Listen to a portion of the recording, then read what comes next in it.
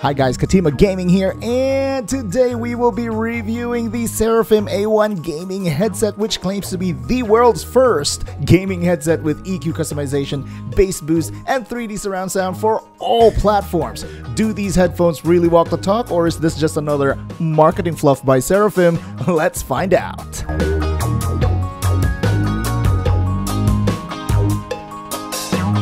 First of all, a big thank you to Serafim for sending me these headphones for free. This is the second product I actually got for free from Serafim. If you keep up with the channel, nearly a year ago, Serafim also sent me their premium racing wheel to review, and just because I got it for free, I was not afraid to criticize it for its shortcomings. So first I thought, yeah, I was really too harsh on their racing wheel. They're not gonna send me anything this time. It's over. Then a month ago, Serafim had the balls to send me their premium headset worth about $100, knowing that I'm still going to be hard on it. So thank you, Serafim, for having the confidence and trusting me to review your products. These guys definitely believe in their stuff, all right. Guys, I am getting stuff for free. This is like the dream, of course. I'm just a small channel. It goes without saying, though, that this wouldn't be possible without you guys. Yes, you. I'm talking to you, the viewer, the subscriber. Guys, those who supported me and my channel, thank you so much for making this happen. You made this happen, guys, and I promise I will keep doing my best. Alright, enough housekeeping, let's talk about these headsets. Now, this is a very difficult review to make, actually, because the Serafim A1, I mean, like, it's got its work cut out for it, guys, because at the $100 range, what does it do in order to stand out in a very saturated and very confusing landscape of gaming headgears? There's just so many of them out there, guys. If you Google best headphones under $100, boom, it's just so many. So what makes these special? Let's talk about it. Let's first unbox this bad boy. The box itself feels high quality, mostly with a black serious design. Upon unboxing, you have a manual with multiple languages, a big sticker which would put a Razer to shame, the headphone itself, and the detachable microphone on the side. The audio box is in the center, more on that in a bit, and the wires are behind the box along with its accessories. The box itself makes it a point to let you know three things off the bat: EQ customization, bass boost, and 3D surround sound. The EQ customization is interesting because you can make those adjustments on your phone via Bluetooth. Again, more on that later in the video. So, on to the headphones itself. I've had this for about a month now, and the first time I actually picked it up, ooh, it's very light. Just under 300 grams actually, and normally we associate light headphones with being cheap. But, ooh, oh no, even though these are very lightweight, the moment you put these on, guys, the sound quality is pretty good for its price range. Also take note that the headphone being light means it's actually very comfortable to wear, and unlike most headphones, I can keep this on for hours. The headband is made of one metal piece carved out from side to side, and it's got a lot of flexibility to it, all covered in stylized stitched rubber and leatherette. The head cups themselves are actually made of plastic, which gives them the very lightweight, but they are also rubber coated, which makes them feel very grippy and have that premium feel. Cushion on the cups actually feel great as well, and like I said, I can wear these for hours, guys, without headset fatigue kicking in, and the sound it makes when you make that adjustment on the headphones, oh, that feels so good. What's even more impressive for this price point is that the cables are braided all the way from the headphones to the audio box, guys. Even their audio mic splitter. I mean, like, look at that. It's braided. I've never owned headsets with braided cables. I dare you to try to find any brand that actually comes with a splitter that has braided cables. This really makes it feel like it's durable and gives it that premium feel. And what I really love about this, guys, is that the microphone already comes with its own pop filter right out of the box. Normally, I'd have to buy pop filters separately for my headsets and microphones, but this one just comes with it, no problem. Alright, the audio box, also known as the control panel, is what makes this headset special. It's a lightweight plastic box with rubber coating. The moment you plug this in through the splitter on one end and the A1 on the other, you now have access to all of the features the A1 has to offer. It acts sort of like a DAC and amp actually. As advertised, you have the bass boost, the 3D surround sound, and the LED controls along with its micro USB charger. On the other side, you have the volume control and the mic mute switch. The top side also has an on and off button with some fancy LED lightings. All you have to do is hold the button to turn it off and hold the button to turn it back on. This is actually battery powered with a 550 milliamp battery, which is rechargeable via the micro USB. What's really cool is that the audio box also has its own Bluetooth functionality to control the EQ settings for your audio. All you have to do is download the Serafim Audio app on your phone, connect your phone with the audio box via Bluetooth, and boom, you now have a complete control over your audio without going into the PC settings. There are 10 default EQ profiles that you can choose from video game tuned audio to rock to even classical. Take note that the audio box is battery powered with 550 milliamps, which can get you about 2 to 3 days of constant use. You can also just plug in the audio box in and use it while it's charging via micro USB. Now, you might want to ask, oh, Katima Gaming, why can't I just adjust the EQ via my PC? Why do I have to go through all these fancy Bluetooth and smartphone functionalities just to make adjustments? Well, you see, that is the major selling point of this headset, guys. You can adjust the EQ even when you're plugged into your console or on your mobile. Remember, the Serafim A1 claims to be the first in the world that can do all of this as a multi-platform headset, okay? From PC to PlayStation 4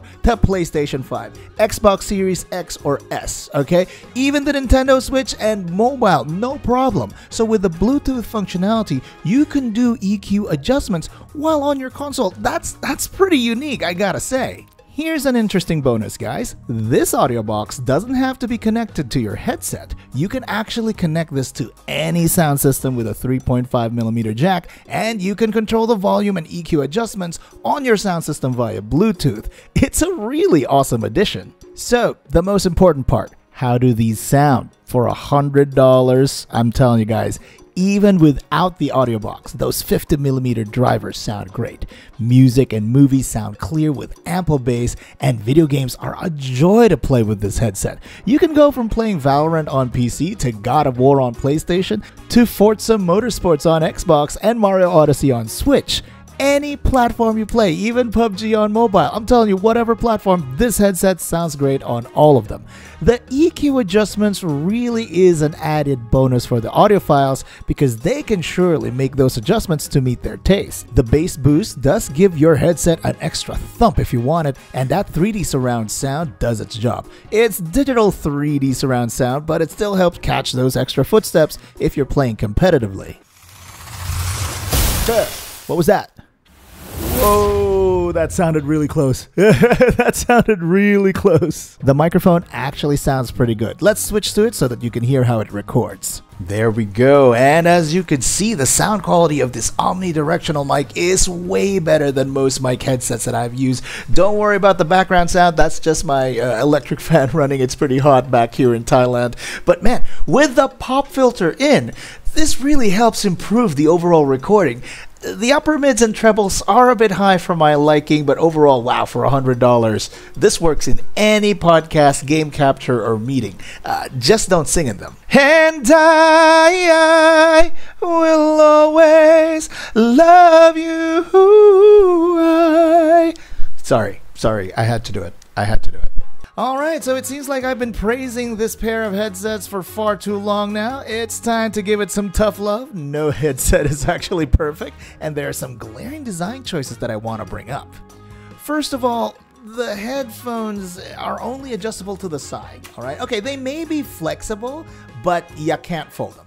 Okay, there is no adjustability on it, so transporting this thing can be cumbersome. Also, you can't really take this outdoors because even without the audio box, there's this really annoying USB cable that you have to take with you. You might think, oh, there's a USB cable on this headset, so the audio must be digital, right?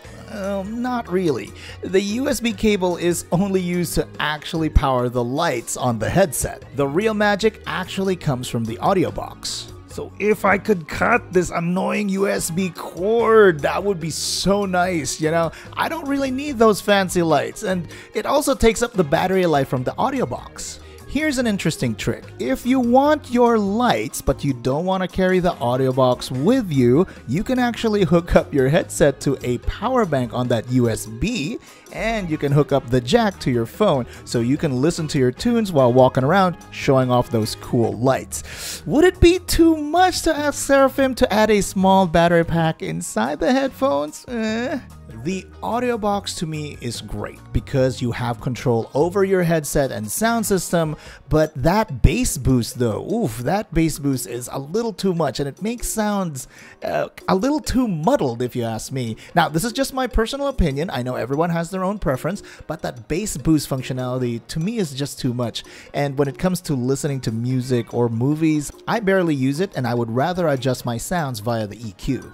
The 3D digital surround sound is actually good. It does this trick where it brings up the mids and trebles so that you can hear more of the background. But yeah, this works. But nothing fancy though on the 3D sounds. One of my biggest issue is the need to use this audio box. Man, during my first week, okay, I was excited to use this every day, but the more I use it, the more it became bothersome.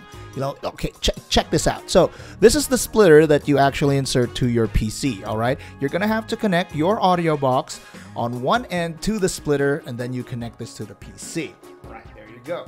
Then you have your headphones that you have to connect onto the other side via the jack and via the cable. If you want your lights, you can have the USB cable, and then I have to hook it up and pair it with my phone again and get the right EQ going. Imagine doing this every single day you actually come in to play video games or listen to music.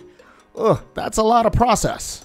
So I got really tired of using this every day, and let's be honest, this sounds good even without the audio box. I mean, unless you're a real audiophile and you constantly need to change your settings every time, then have at it, of course. But if you're just a casual everyday player or everyday person using these cans, I'm telling you, it's pretty good even without the audio box. Lastly, and this might sound like a deal breaker for most people, but the microphone doesn't come with its own mic feedback, also known as microphone monitor. This function is where you can actually hear yourself through the headset when you're talking. A lot of serious content creators actually need this. It's actually important. I initially thought that you can control the microphone through the audio box, but as it turns out, this only does EQ settings for audio output, but not microphone input, so you can't control any settings you make for your microphone at all. Of course, if you have an audio interface that loops around, it's not a big deal for serious content creators, but for everyone looking for a way to actually adjust their microphones, you only got one setting unless you're on PC. So yeah, wow, I really went hard on these headsets, but this is just me nitpicking, okay? I'm telling you, overall for $100, wow, this headset offers way more than what most headsets can do in this price range, okay? You got your HyperCloud, SteelSeries, Logitech, Razer. Y'all look at all their $100 headsets. None of them is as feature-packed and as flexible as the Serafim A1. From PC to console to mobile, I'm telling you, this headset does them all and does them well. Okay, my favorite part is the fact that you can wear them for hours and they feel so comfortable. Normally on any headphones, I start feeling discomfort in about 2 hours. I'm sweating, my head hurts, and it's really hot and all that stuff. But with the A1, I'm telling you, I went 5 hours straight in Warzone at one time and I didn't even want to take them off. So, overall, are these cans worth it for $100? Yes, absolutely. The sound quality, the microphone quality, the build quality, all of this already exceeds its value. Then Serafim actually added an awesome audio box, which is actually useful in more ways than one. This is what makes the product stand out, okay? It's a very competitive market at that $100 range, so this one will actually give it its edge.